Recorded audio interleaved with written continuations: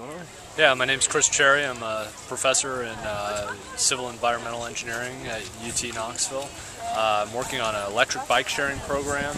We're on UT Knoxville. We're developing a system in which we can automatically share electric bikes. We can vend these electric bikes out to users of the campus community users, and they essentially can rent them for an hour, 2 hours to go to class, to go to different events around campus, or farther even, go grocery shopping and so on. The idea here is to get people that maybe wouldn't otherwise use a bicycle to use an electric-assisted bicycle that's easier to handle on the hills and so on. You can go a little farther with them, and get them to replace these short-distance car trips that are made around campus for going to class and crossing campus and so on. So it's a fun project. I'm working with people in civil engineering, biosystems engineering, and the Center for Transportation Research, and we're working on developing a better system where we can start to get more people on two wheels, whether it's electric two wheels or traditional two wheels. So get it back on it.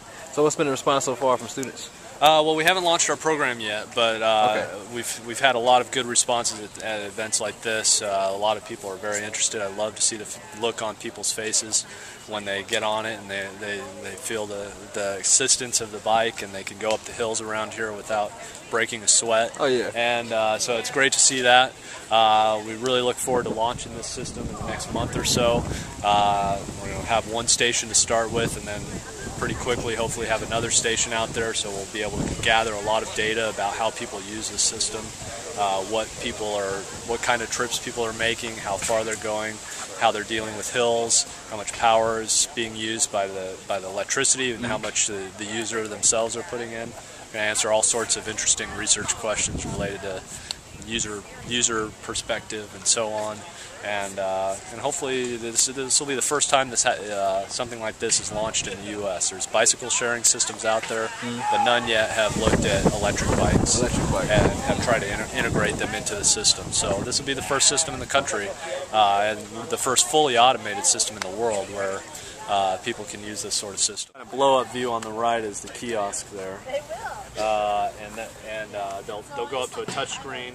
They'll say, "I want to check out an electric bike, please," and the system will automatically unlock one of the bikes on the rack, and it'll automatically vend them a battery that's in the kiosk, and those batteries are all being recharged. Wow! And so a kiosk battery vending machine to go along with the rack. Yep. And so that kiosk is the size of maybe a very small vending machine, like Coke machine or refrigerator or something like that. It's a couple feet wide by 6 feet tall. When are you estimating this to launch off? We're hoping to launch it in the next month. We're going to start with one station, and we hope to have one station in place within the next month, early November maybe, and then and we're still working out the details. Of course, that assumes everything goes well. But we've got all the equipment, we've got all the design done. We're just putting it all together and getting it in place. So we've got some work to do, but we're hoping to have one station in place.